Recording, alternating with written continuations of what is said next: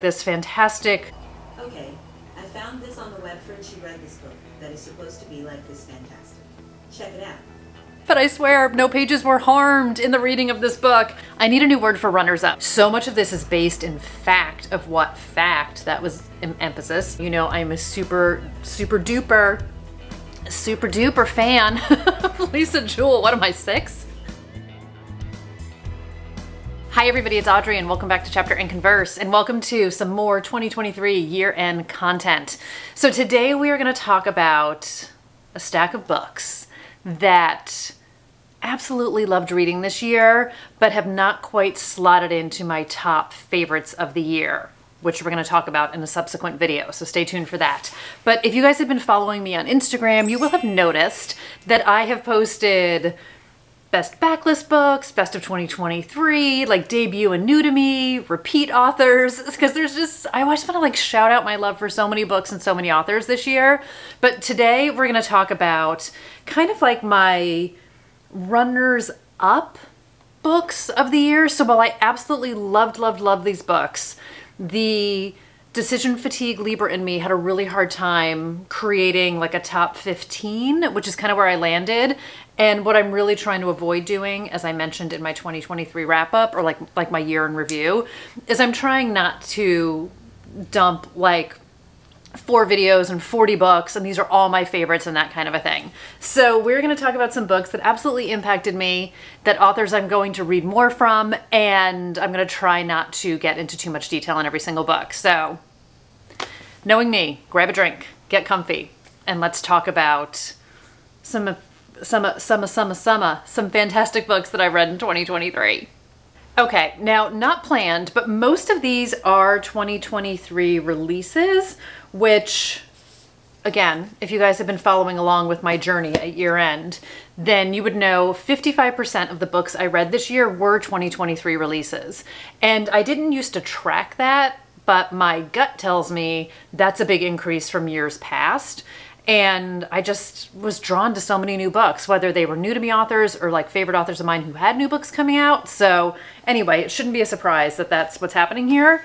So the first book I want to talk about is The Last Word by Taylor Adams. This was sent to me by Tandem Literary and William Morrow. And I am just such a huge super fan of his. And this is just, I would say, typical Taylor Adams in that page-turning breakneck pace.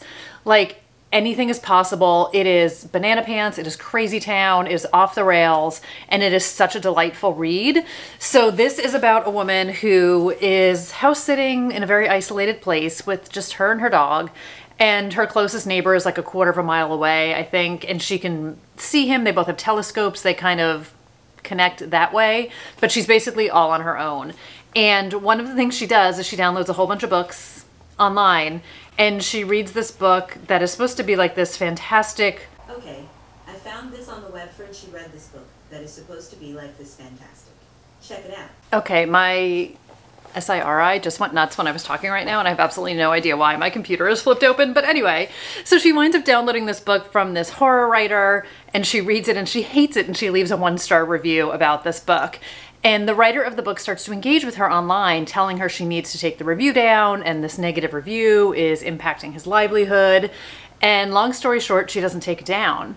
And then really weird, strange, bad things start to happen. So we get 2 POVs. It's so deliciously dark and messed up. And I mean, just go in with like with suspense and disbelief, I guess I want to say. If you've read a Taylor Adams book, it is in the very same vein, but so just deliciously fun. And as a reader and a reviewer and an aspiring writer, I feel like I connected in so many parts in this in like the scariest of ways, but I loved it. I loved it. And not a spoiler to say, because he has said it online and in other places, the dog is fine. The dog is fine. So if you are worried about that, the dog is fine. Okay, next book is A Flaw in the Design. This is by Nathan Oates. This is a new release, and this is kind of like a very dark, diabolical book. And I read the premise of it and I was absolutely gripped from the start. So in this one, we also have another writer, which I don't think is necessarily a theme here, but we have a writer, and his sister and her husband wind up dying in a car crash. So he and his wife and their daughter live in Vermont, small town. He is a professor at college there. And after his sister dies, he winds up taking custody of their 17-year-old son. So his nephew used to live in Manhattan, sort of a very rich Upper East Side kind of a life. So him moving to Vermont is a huge change for him. And there's something kind of dark and diabolical about his nephew. So we start to see things unfold. And as Matthew is living with them, he starts attending classes at the university, and it's like he's charming and he's sweet and he's heartbroken over what happened to his parents, but there's also an innate darkness to him. And we start to wonder if Gil, who is our main character, is seeing things that aren't there. Is Matthew who he thinks he is? Is he projecting things? There were some incidents in the past that we see in some past timeline POVs that have clouded Gil's judgment about his nephew. So very much a lot of questions about what's happening here. But we go from Vermont to Manhattan, again, some multiple timelines. And I just loved the deep darkness of this book. I really enjoyed the writing. I enjoyed the setting. You know, I love anything about a writer. And Matthew is an absolutely fantastically interesting character. So I had a great time with this, and I'm excited to see more of what Nathan Oates does. Another binge book is The Housemaid by Frida McFadden. This was the first of her books that I read, and like so many other people, I just binged it big time. I loved all the twists and turns in this. I also loved the dark and messed upness of it. I had some reminiscence. It reminded me in some ways of another book, but I really liked, not in a copycat kind of a way, but in a similar ideas kind of a way. But I liked the route that Frida McFadden went with her characters, and I liked where this ended. So I have not yet picked up The Housemaid's Secret. I keep calling it The Handmaid. The Housemaid's Secret, which is the second book. I do own it. I have heard it's not as fantastic as this, but I also feel like when you read a book like this, there was a part of me that didn't want to read them immediately back to back, because I have had personal experiences where I have back to back read books in a series and been much harsher on the second one because I felt like the first one was so fantastic and hard to meet.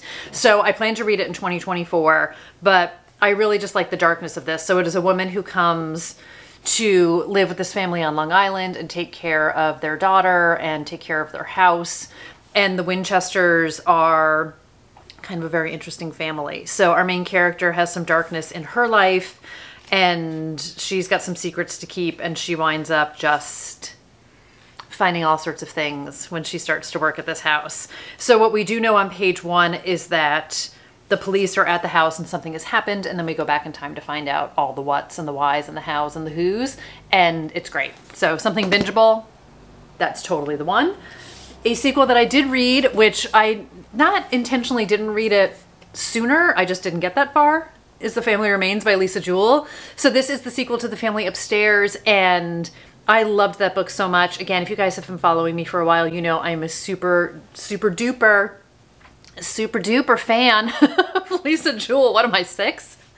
I'm a super fan of Lisa Jewell, and in so many ways, for me, this is like very hard to compare to the first one. So we do have some continuing story, we have some new story, we have some new characters, we have some old familiar characters, and The Family Remains was never meant to be like turned into a series in any kind of way, but there were so many, I think, fans that wanted more, and she really loved those characters, so she wound up writing a book too. So I would say I loved it as much as The Family Remains, but in a different way, because there were characters in this that we explored more, that we didn't spend as much time with in book number 1. And then also we got some new characters. So there is some police investigation going on here. We have one of our characters go from London to Chicago, so we get some Chicago time, which was kind of fun. I have a very sentimental attachment to Chicago from back in the day, but I really just love her writing. I love her characters. I love how she tied so many things back to book 1. And again, book 1 is a one and done. So while there is a door open at the end of book number 1, I think it was meant to be more of an ambiguous ending in that kind of a way, to give you some things to ponder and question. But she tied in things that were never maybe meant to be explored further in book number 1, or maybe in her head she had these plots plotted out. So stay tuned, because there is a nonfiction book, The Truth About Lisa Jewell, that I also picked up that was written while she was writing this book. So I'm excited to read that and then see what insights we might get into her. But I love her so much. This is such a fantastic book. I definitely would read The Family Upstairs first. I know you can like always read books independently, but I think a lot of things have a lot more oomph if you read The Family Upstairs first, but highly recommend it. Such a good book. And then another author that you guys know I love is Hannah Morrissey. This is book number 3 in the Black Harbor series. This is a book that you absolutely can walk into without having read the first 2. So the Black Harbor series follows different dark murders in Black Harbor in Wisconsin. So it is a fictionalized town, but much like Dublin Murder Squad, the common theme is Black Harbor. And there is one character who does make appearances in all 3 books, but it is not necessary to read them in order to understand anything, because each book is its own standalone case. So in this book, we are following a husband and wife who are a medical examiner and a police officer. And when the book opens, they are at the play of their high school daughter, Chloe, and they get called away because a teenager's body has been found. And it turns out that the body is her daughter's best friend, and she has been murdered.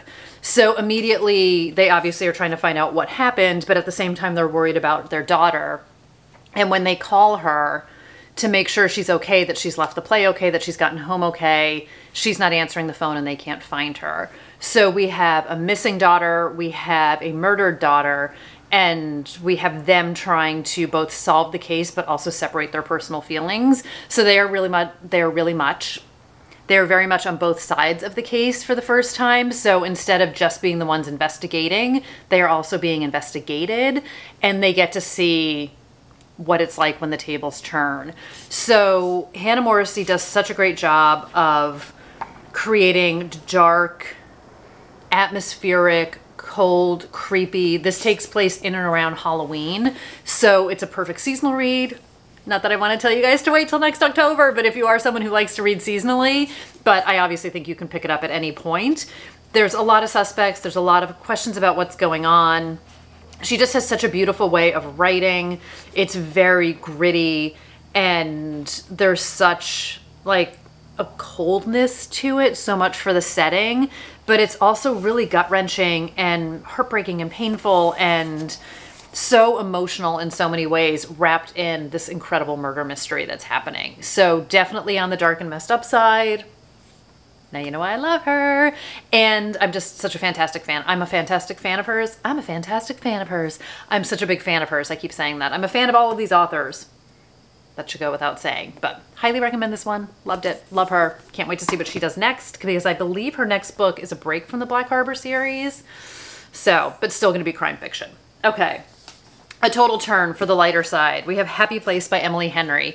And lighter, but still heavily emotional in so many ways. So this book follows a group of friends who are going away for an annual vacation in Maine that they have done every year since college.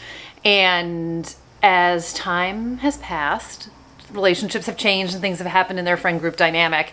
And the biggest thing is our main characters, Harriet and Wynne. So they met in college. They have been together for a long time. And what they have not told their friend group is that they have actually broken up. So in order to sort of keep the peace, they have decided to not tell their friends that they have broken up because they don't want to ruin this weekend.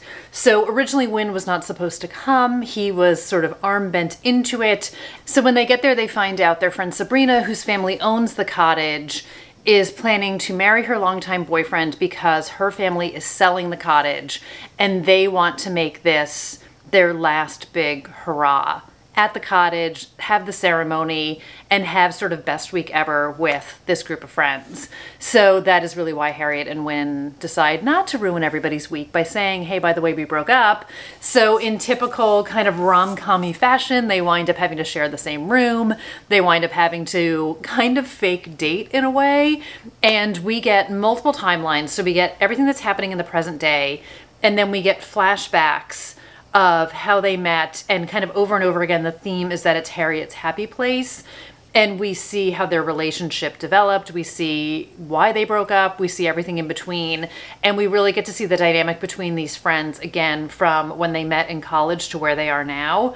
And in a very different way, but bear with me, to The Hunting Party by Lucy Foley, there is definitely a theme of some people not being able to see each other in a different way and sort of being locked into that impression of them in college and not being able to see the shifts in dynamics. And there's some tension. And as you grow up and you move away and you grow apart, not being in each other's life every day, there's a strain and a change there, and how people are interpreting what's going on and assumptions that are made.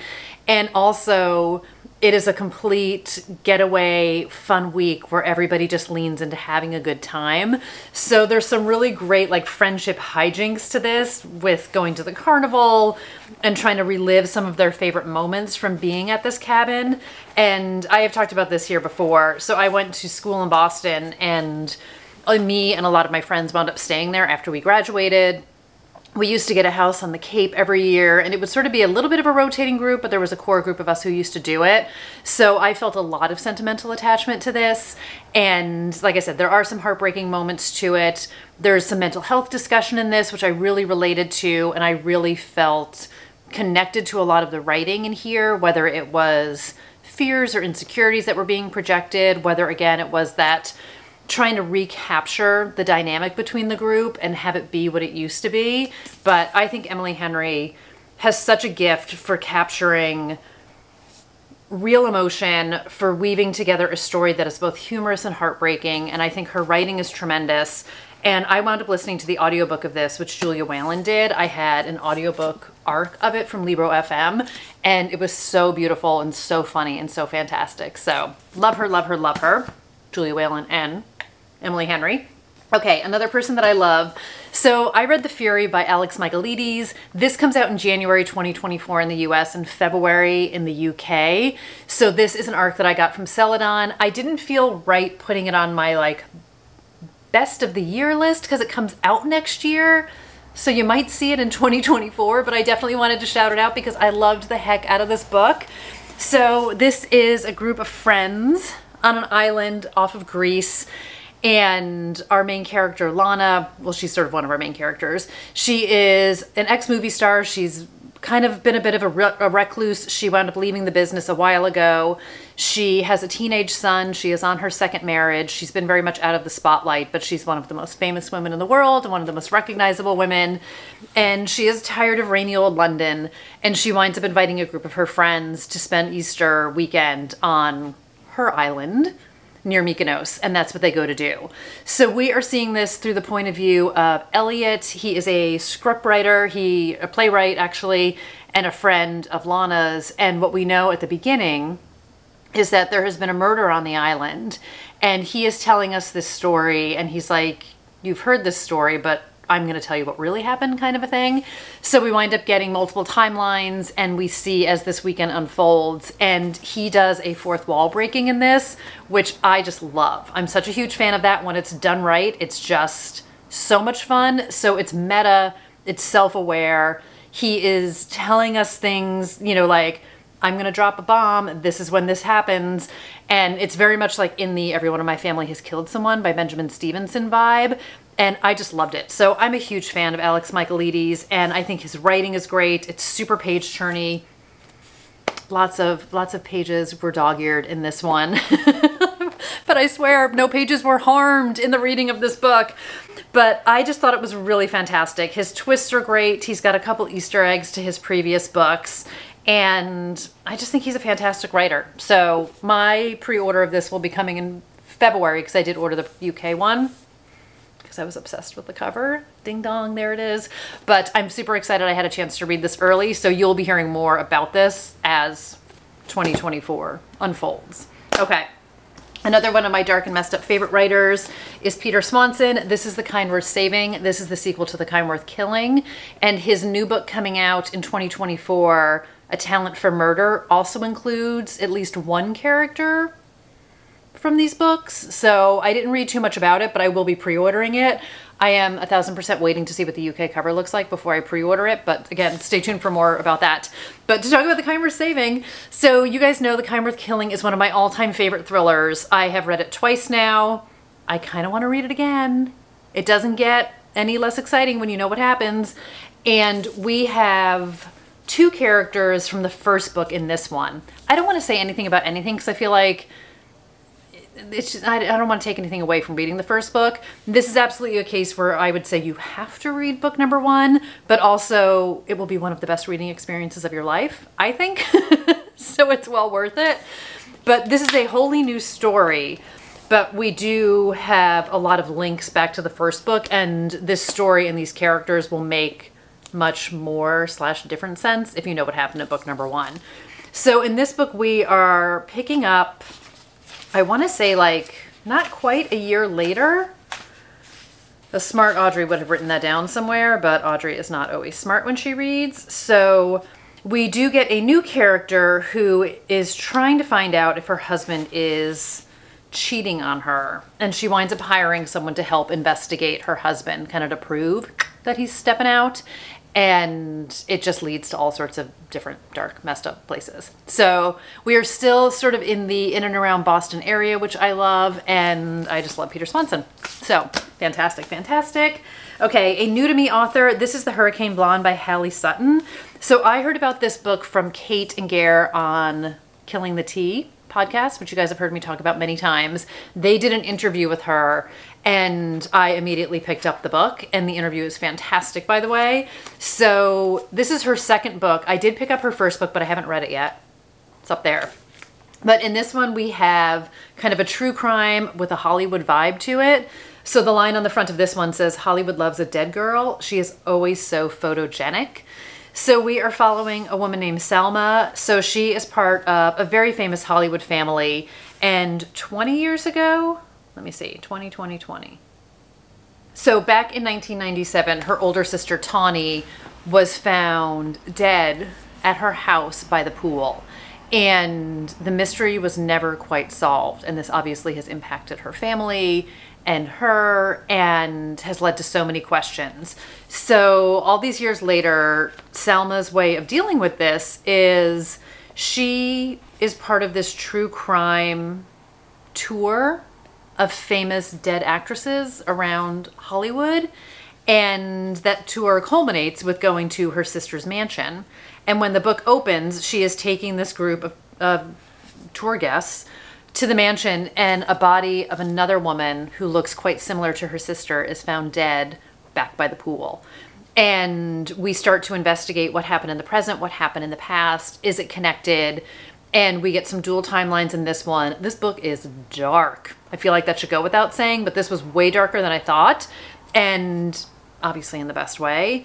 And so fascinating, the Hollywood side of it. So I will link the link to Gare and Kate's conversation with Hallie Sutton. But so much of the Hollywood side, there's a director who plays a big part in this, and the research that Hallie Sutton did, so much of this is based in fact of what fact, that was emphasis, in fact of what directors actually did. And it's really just dark and disturbing in all the best ways. Okay, another bingeable book. This is The Block Party. This is by Jamie Day. This has a like ARC cover on it. So this was sent to me by St. Martin's, and this is kind of a rich people behaving badly in the suburbs, desperate housewives kind of a vibe to it. So the book opens at an annual block party in the suburban town, and we basically know that somebody is dead, and then we fast forward. We rewind to the block party the year before, and we re-meet all of the characters and start to piece together what went wrong, what happened, who could be dead, who could have done it. And this was one of those books where like anybody could have been murdered and anyone could have been the murderer, and I would have been wholly satisfied because everyone in this book is just deliciously dark and messed up. So I loved it, loved it. Another book by a new to me author, but not a new author, is The Celebrants by Stephen Rowley. So he narrated this audiobook himself. It was so beautifully well done. This is another book about a group of friends who met in college, and they are meeting up again in present day. So kind of a big chill for the Gen X generation is what this is pitched as. So they are meeting up and they are all sort of on the cusp of 50. And when we had originally met them, they were seniors in college. They all went to Berkeley. And one of the friends in their group died unexpectedly, and they attend his funeral. And they decide in that moment that they are going to do living funerals for one another whenever anyone needs it, because what they don't want to have happen is have anything left unsaid, anyone not know how much they are loved by this group, how amazing they are. So we wind up following them through each character's living funeral, and they have gathered together in the present day for the final living funeral. So we get to see how their relationships change. We get to see the dynamic between them. This is very heartbreaking. This is very funny. The audiobook, again, was tremendous. There's great wit to this. If you are of the Gen X generation, I think you will really appreciate the pop culture references he makes, just sort of like the language and the turn of phrase that he has. It's very relatable. And he's fantastic. So I'm excited to read more of his books. And then I have 2 final books from 2 authors that I love. So the first one is May Cobb's A Likeable Woman. So I have read everything except her debut, which I do have, I was going to say upstairs, up top. But I have read her more recent thrillers. I had to search high and low to get that one. But anyway, story for a different day.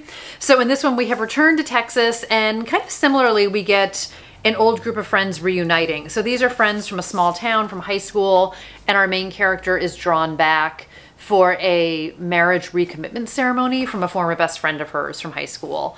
But she has been gone from town for a long time. So Kira, who is named after Olivia Newton-John's character in Xanadu, which I just love, love, love, love, love, love, is returning because her mom died when she was younger, and she never quite recovered from that. She never really believed the stories she was told about what happened to her mother.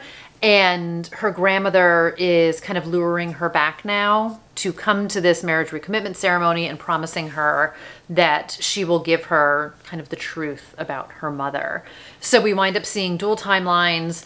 The character of her mom is so fantastic. And her mom's name is Sadie.